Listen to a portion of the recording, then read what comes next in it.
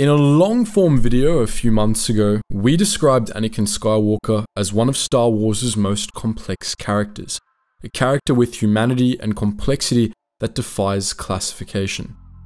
The same isn't entirely true for the character we'll be discussing today. Darth Sidious fits pretty neatly into the archetype of the being of pure evil. But Sidious too is an extremely complex character. He was a man of many faces: Senator, Sith Lord, Chancellor, Emperor. He was a master of manipulation and deceit, weaving webs of lies and hiding his unquenchable bloodthirst behind the mask of a kindly old man. Much like Anakin Skywalker, it can be difficult to discern who he really was and what he really believed in, especially from the films alone. Today, with the help of a few Legends novels, we're going to be unmasking the true face of Palpatine, the avatar of the dark side. Looking for an extra dose of sci-fi to satiate your inner strategist? Love cute pixel art and fun games that don't bombard you with microtransactions? Love a passionate and dedicated development team that provides consistent updates? Well, then look no further than Pixel Starships. Pixel Starships is a spaceship micromanagement game based in an 8-bit massive online universe that lets you command every aspect of your ship, from construction to battles to crew members to mining, all in a single persistent world. As a massive fan of pixel art myself, as well as the general spacey theme, being a Star Wars fan of course, I've enjoyed every hour spent on this game so far, and I have to say the best part for me is the competitive aspect, which lets me see how good the designing and strategizing of my ship has been against the wider community. But this just honestly scratches the surface, and if you want a non-pay-to-win, awesome looking mobile game, you found it in Pixel Starships. Pixel Starships truly is a flavor for all types of gamers, and if you want a more PvE exploration experience, the game also has you covered with unique missions, space exploration, and more. So be sure to choose your Pixel Starships faction today and conquer your enemies and alien species with your superior starship design. Sounds a bit familiar, doesn't it? Be sure to click my link in the description below and get 100 Starbucks upon joining. Before we begin, we've got some more recommended reading for you guys. As with our video on Anakin Skywalker, we're going to be quoting Matthew Stover's Revenge of the Sith novelization a fair bit today, though not as much as the Anakin video. Additionally, we'll be drawing quite a bit on James Luceno's novel Darth Plagueis. As before, we encourage you to purchase and read both of these books if you can spare the money. Both books are amazing and their authors deserve all the love and support you can give them. Without further ado, let's begin. During the Clone Wars, the fate of the Galactic Republic rested on the fate of one man, Supreme Chancellor Palpatine. Once, he had been the senator for the Chomel sector, a moderate considered to be a voice of reason by his peers. He had been propelled to the top spot in Republic government by a wave of sympathy over the invasion of his homeworld and the other senators' beliefs that he would be easy to influence. But as Supreme Chancellor, Palpatine proved to be the opposite. He instead developed a reputation as a resolute, principled man who wouldn't stand for the corruption of the Senate. As the novelization puts it, Palpatine of Naboo is the most admired man in the galaxy, whose unmatched political skills have held the Republic together, whose personal integrity and courage prove that the separatist propaganda of corruption in the Senate is nothing but lies.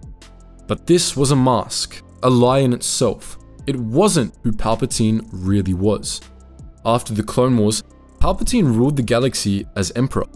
The Republic became his empire, and he became a symbol of order and strength. He was the firm hand that guided the Empire, the wise ruler who knew what was best for the galaxy, the ultimate example for adherents of the new order that humanity was destined to rule over all others. He was a dictator, to be sure, and his edicts could be harsh, but even many of his critics would admit that the Emperor had a plan for the galaxy. Decades after his death, his supporters endured, claiming that Palpatine had been building the Empire to steal the galaxy against invaders from beyond. This was also a mask. The Emperor was not who Palpatine was either.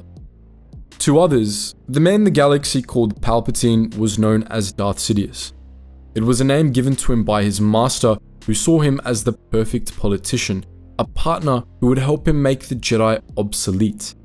When Sidious himself became the master, one of his apprentices saw him as a solution to the galaxy's problems, while the other saw him as his only true ally against a galaxy of betrayers. But these were lies too. projections that Sidious accepted to cloak his true self. Behind these masks, the true face of Palpatine was far simpler.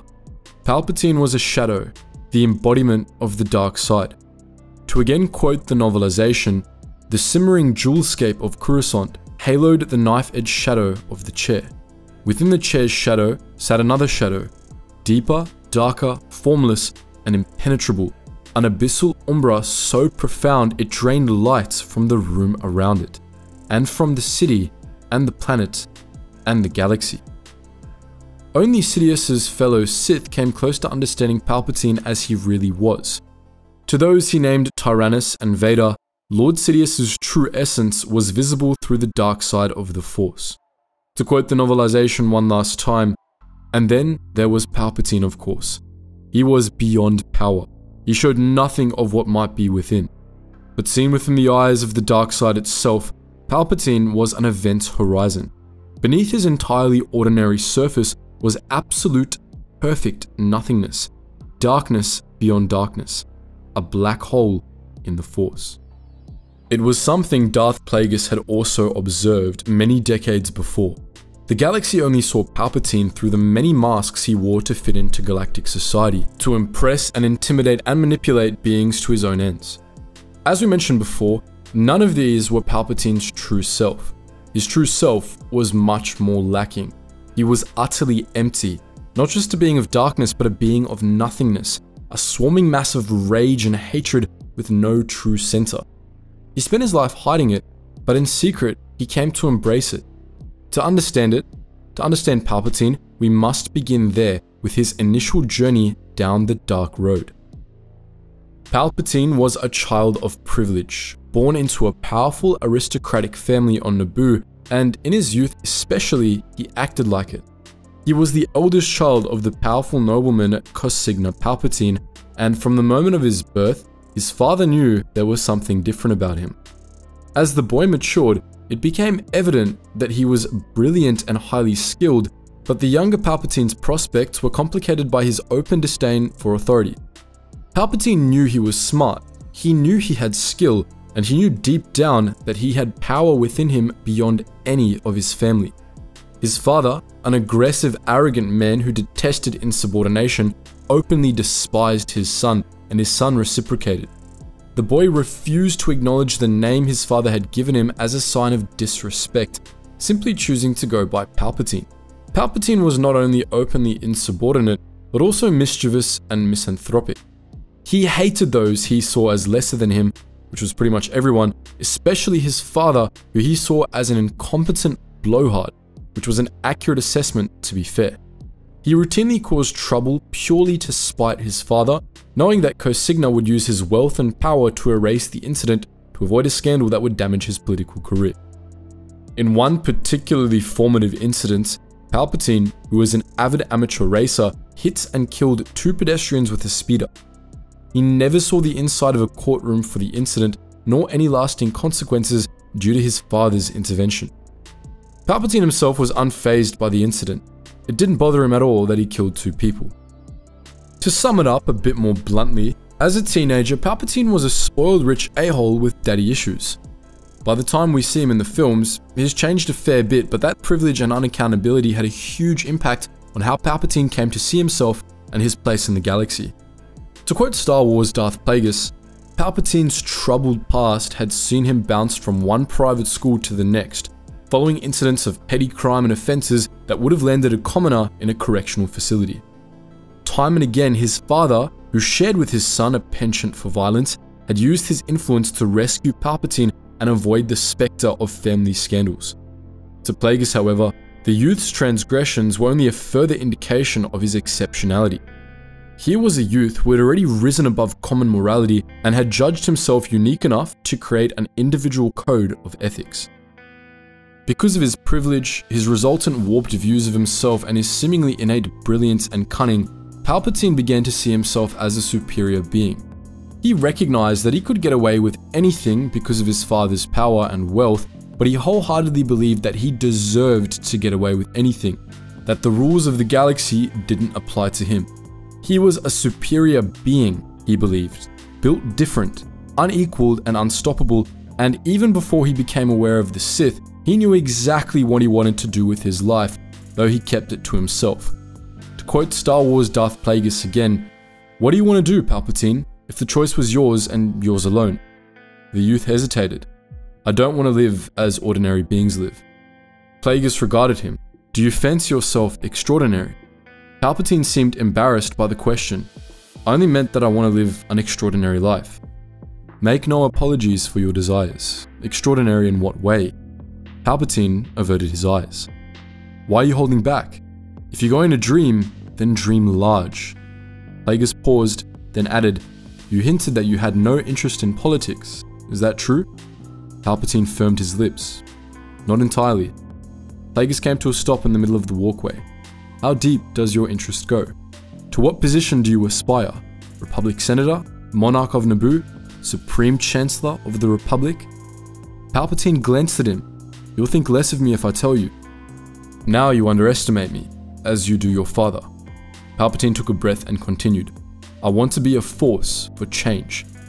His look hardened. "I want to rule." Palpatine believed that he knew what was best for the galaxy, that he could see the solutions others could not. To him, they were so simple, and others lacked the intelligence, the will, or the courage to put them into action. He thought about the entire galaxy, but as a teen he was focused more on his homeworld of Naboo. At the time, Naboo was just beginning to achieve some measure of importance on the galactic stage, and the discovery of vast plasma reserves beneath Theed had the potential to make it an economic power player. Many outside interests, the Hutts and the intergalactic banking clan among them, thought the same. Naboo, which was not yet a Republic member, wanted to leverage these resources to join the Republic fully, a move Cosigna Palpatine bitterly opposed. His son didn't feel the same way, however. Palpatine thought integration with the Republic was a logical choice, and when his father tried to sabotage Naboo's pro-Republic candidate for the monarchy to stop Republic integration, Palpatine fought back by secretly leaking valuable information to his father's political rivals. This attracted the attention of a banking clan executive named Hego Damask, who, at length, recruited the boy to spy on his father and leak anything else he uncovered. But the Mun Palpatine knew as Hego Damask secretly went by another name, Darth Plagueis. Plagueis, at the time, had only recently killed his master, and he worked with Palpatine not just to further his political goals, but also to test him to see if the boy would make a good apprentice. Plagueis wasn't even sure Palpatine was force sensitive, but he felt drawn to the boy, and he could sense that he had a power to him, buried deep behind the masks Palpatine wore to fit into Naboo society. Of course, Plagueis' instincts were right. Palpatine did indeed have the Force within him. Palpatine himself was aware of his power, and his family suspected, though they never spoke of it. He kept the Force bottled up within him though, building walls that made it hard for other Force sensitives to detect his true nature. It was something he was naturally gifted at, perhaps because he already had to do the same thing with his personality. Few understood just how dangerous Palpatine could be. It was only when the young man was truly angry that a glimpse of his true power could be felt. To quote, Palpatine's fury buffeted Plagueis. Blossoms growing along the sides of pathway folded in on themselves, and their pollinators began to buzz in agitation. 4D reacted as well, wobbling on its feet, as if in the grip of a powerful electromagnet. Had this human truly been born of flesh and blood parents? Plagueis asked himself. Inside, this was who Palpatine really was, a swirling mass of rage and hatred for everything and everyone around him. He kept it carefully bottled up, but that would only work for so long. It was only a matter of time before he snapped and the power of the Force within him was unleashed. Once Plagueis realized this, it didn't take him long to make this happen. By that point, Cosigna had become aware that his son was in league with the one he knew as Hego Damask, and he told the Mun to stay away from his son, at once fearful and jealous of the influence Damask had over the boy. All Plagueis had to do was meet with Palpatine one more time, in open view of Cosigna's spies, to make the inevitable happen. What happened next is best rendered in Palpatine's own words. The human took a deep breath. My father arrived unexpectedly on Chandrila. He had me taken from the youth program vessel and brought to our ship. My mother and siblings were already aboard. After the launch, I learned that I was being taken to Chomel Minor, just as you warned. We fell into an argument, then I'm not sure what happened. Tell me what happened, Plagueis demanded. I killed them, Palpatine snarled back. I killed them, even the guards. He goes into more depth later in the novel. Palpatine raised his clawed hands. I executed them with these, and with the power of my mind. I became a storm, magister, a weapon strong enough to warp bulkheads and hurl bodies across cabin spaces. I was death itself. Plagueis sat tall in the chair, in genuine astonishment. He could see Palpatine now in all his dark glory. Anger and murder had pulled down the walls he had raised perhaps since infancy to safeguard his secret. But there was no concealing it now. The Force was powerful in him. Bottled up for 17 standard years, his innate power had finally burst forth and could never again be stopped. All the years of repression, guiltless crimes, raw emotion bubbling forth, toxic to anyone who dared touch or taste it. With his bare hands and the power of the Force, Palpatine bludgeoned his father to death, strangled his mother, crushed the guards, and slaughtered his brothers and sisters. He gave in to the dark side as a matter of instinct, and it changed him forever. Palpatine was born to be Sith. He was a psychopath. He didn't just not care about others, he hated them so much that he enjoyed their sufferings. Guilt, love, and morality were alien to him, and there was no line he wouldn't cross, no cruelty that was too horrible for him to perform. All he cared about was his personal power and shaping the galaxy into the form he wished it to take. Palpatine had no reservations, none of the things the Sith would consider weakness. These weren't things he had to learn either. They were who he was and who he had always been. To quote Star Wars Darth Plagueis again, Kosinga exhaled deeply.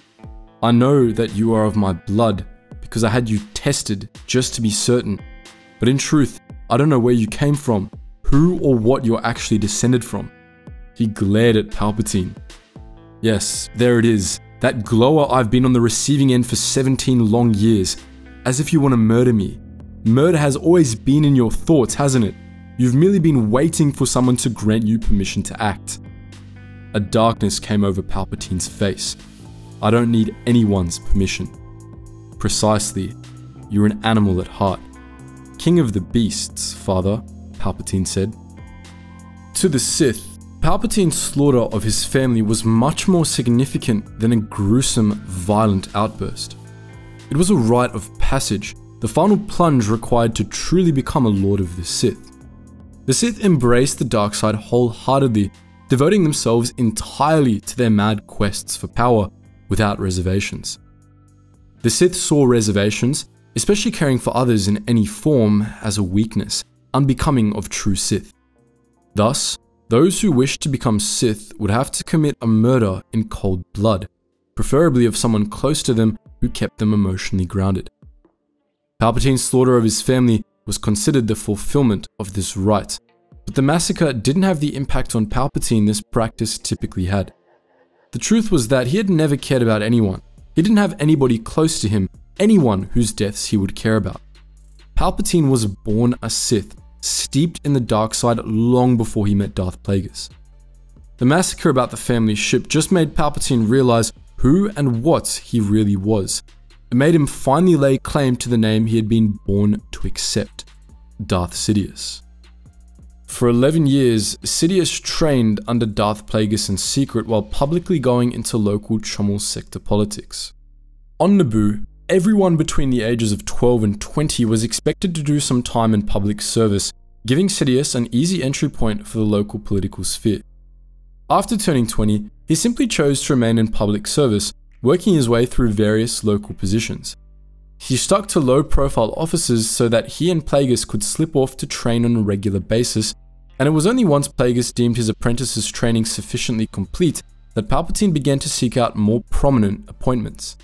He became an ambassador in Naboo's delegation to the Galactic Senate, and then, after orchestrating the assassination of Senator Kim, Palpatine became the senator for the Chomel sector. On the Sith side of things, Plagueis slowly let Sidious in on the Sith's teaching, history, and agenda. He made his apprentice aware of the Sith Grand Plan and his belief that its fulfillment was fast approaching, and he also taught Sidious about the Rule of Two. But Plagueis also alleged that the Rule of Two had become outdated, at least in the form that Bane envisioned it. Plagueis believed that there should only be two Sith, but that he and Sidious should act as partners, not rivals, once Sidious's training was complete, as he believed that both of them would live forever. Plagueis, as some of you may know, was obsessed with immortality, like a great many Sith, and to that end, he spent decades studying midichlorians and looking for ways to live forever. Around the time Palpatine became Senator for the Chomel sector, Plagueis began to focus exclusively on his research, leaving the execution of the Grand Plan to Sidious.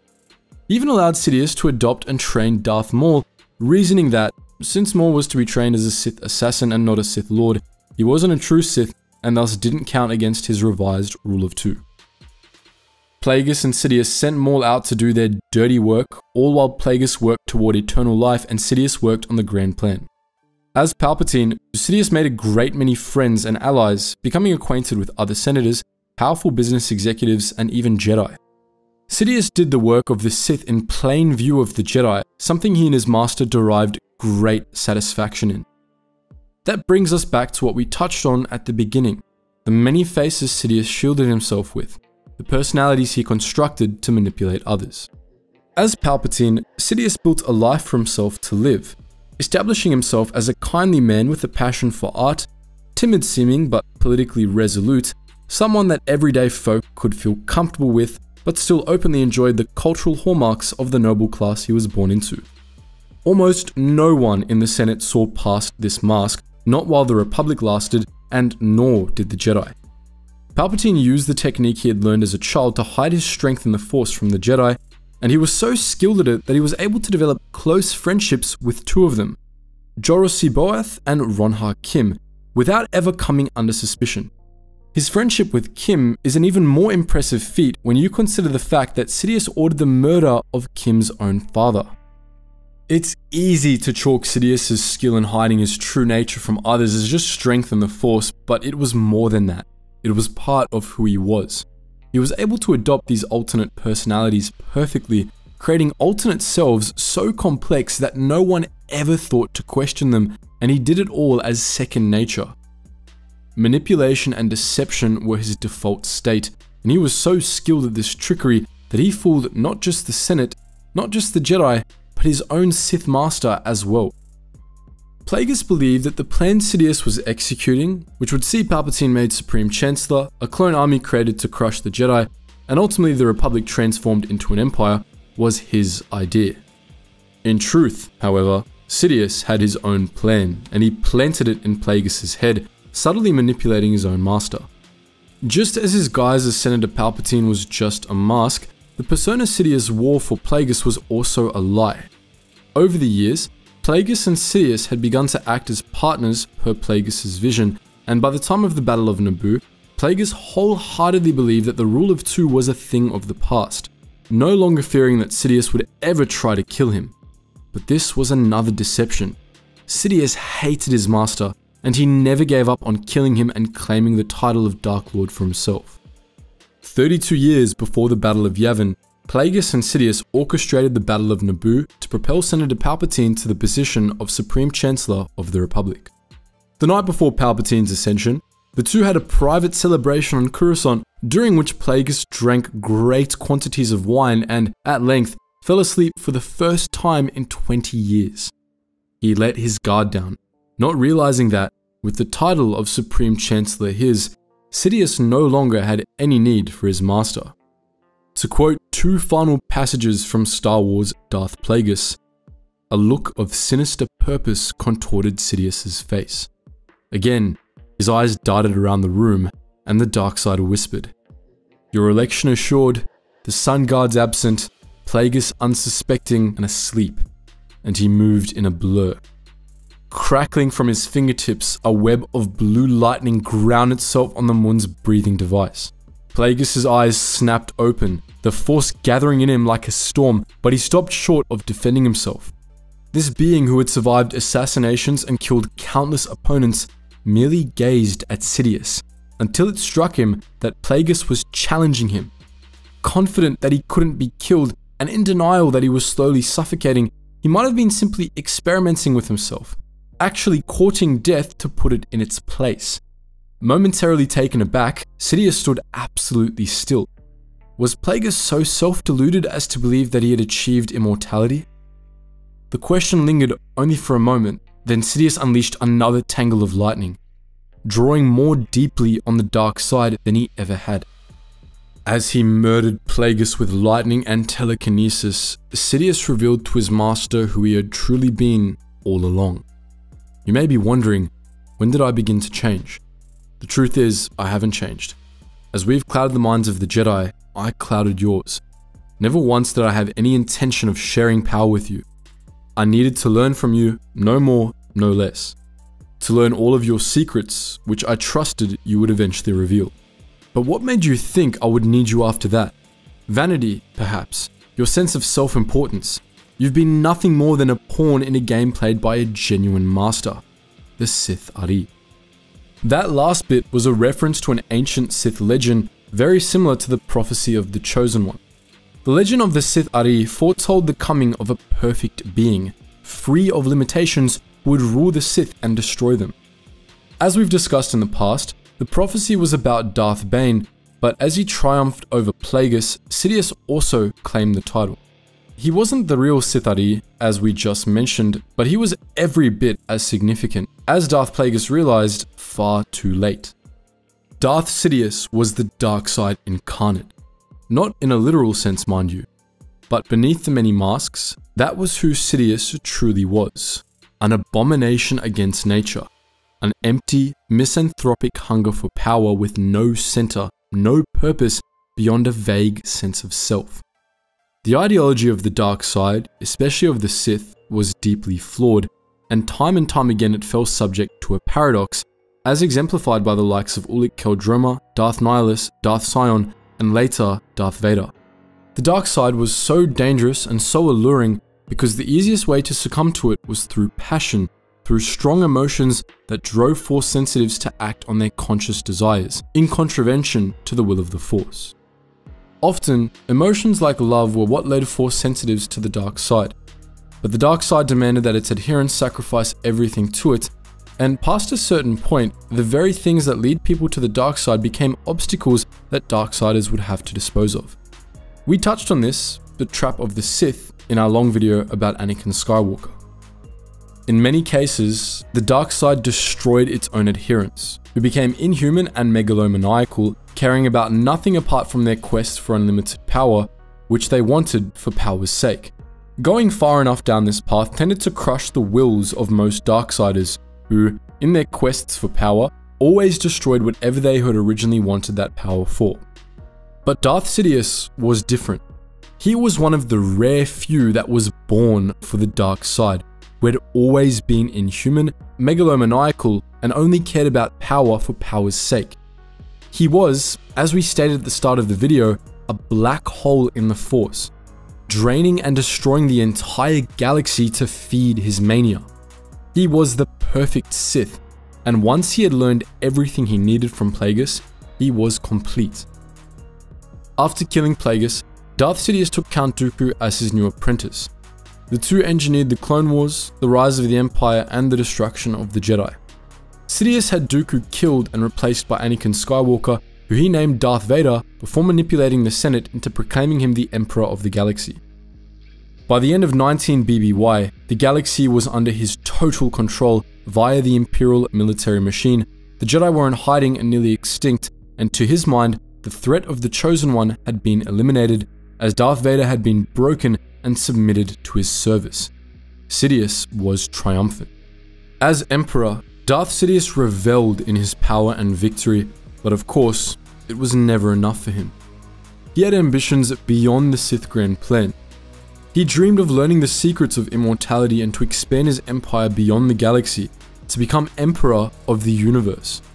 He had been messed up in the head before, but his victory and the worship he received as Emperor confirmed all of the delusions of grandeur he'd held since childhood, and it sent him right off to the deep end. He developed a new personal Sith ideology to replace Bane's rule of two, which Sidious believed was fulfilled with the rise of the Empire. Sidious's ideology, the rule of one, decreed that he alone would be the Dark Lord of the Sith, the ultimate, insurmountable embodiment of the dark side who would rule the galaxy forever. He had no need to train any to replace him, only to serve him, for as Sidious saw it, there would never be a need for a successor. During the time of the Empire, a few weirdos actually worshipped Palpatine as some sort of demigod, and this was a pretty accurate reflection of how Sidious viewed himself. He had always seen himself as superior and deserving of absolute rule, and his victories confirmed that in his eyes. Sidious actually believed that his rule was beneficial for the galaxy, and that without his superior intellect to guide the Empire, sentient life would be worse off.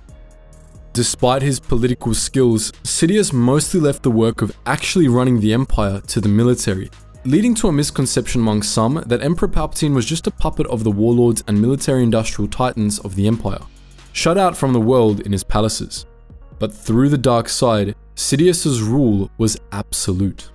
His keen powers of foresight and telepathy allowed him to keep a tight grip on the Empire, even while he focused his efforts on honing his dark side powers even further. In secrecy, Darth Sidious became the most powerful Sith Lord to ever live, harnessing the raw power of fury and hatred to warp the universe around him, creating monsters and immensely destructive force storms at will. His newfound power and his seemingly flawless foresight only confirmed his delusion of omnipotence.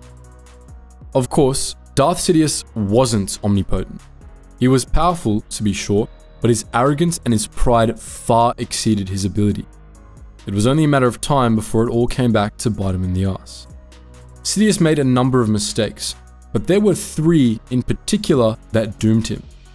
The first was his long-standing belief in the inferiority and incapability of ordinary people, a relic of his aristocratic upbringing that his Sith training had made even stronger.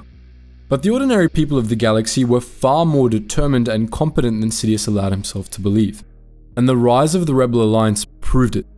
The galaxy became fed up with the Empire's tyrannical rule, and when it began to shake off its chains, not even the full might of the Imperial military could keep the people at bay forever. But Sidious refused to see this. He consistently downplayed the Rebel Alliance, and even as he ordered his fleet commanders to wage uncompromising war against it, the rebels only really got his full attention when he learned that one of them bore the name Skywalker. When that happened, he became determined to turn Luke Skywalker to the dark side like he had turned his father. As he told Vader, Luke's fall was certain. He foresaw it, and his foresight was never wrong. That was Sidious's next mistake. Both of these mistakes led Sidious to orchestrate the Battle of Endor, a trap that he believed would crush the Rebel Alliance and turn Luke Skywalker to the dark side all in one fell swoop. Secretly, he intended to have Luke replace Vader as his apprentice, just as Vader had replaced Dooku.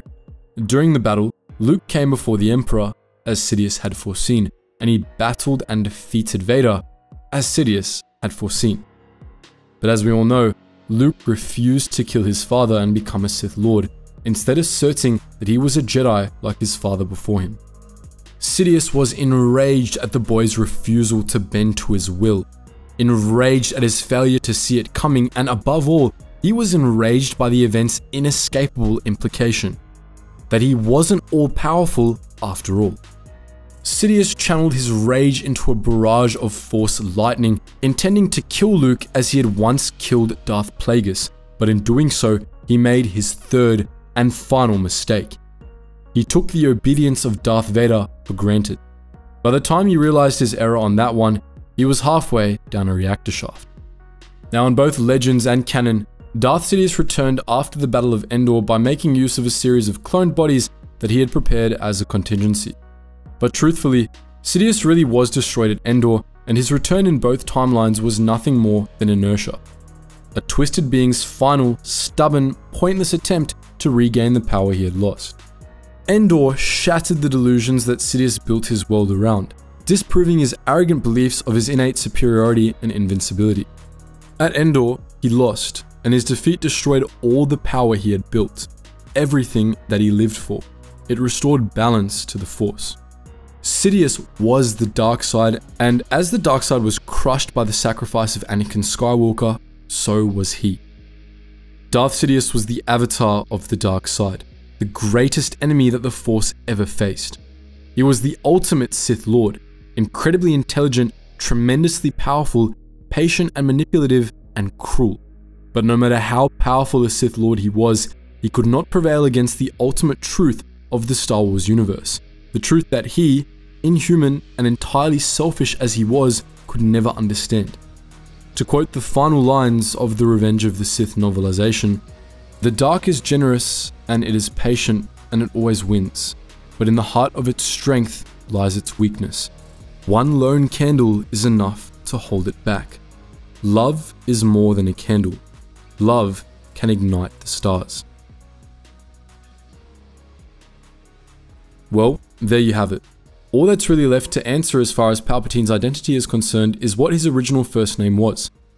In canon, his name was Sheev, but it was never revealed in Legends, though George Lucas once said his real name was Richard M. Nixon in a pitch meeting.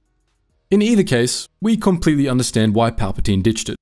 Once again, massive thank you to Pixel Starships for supporting the channel. I really do think it's an extremely fun game combined with an awesome development team, so with that said, don't forget to check the link in the description below.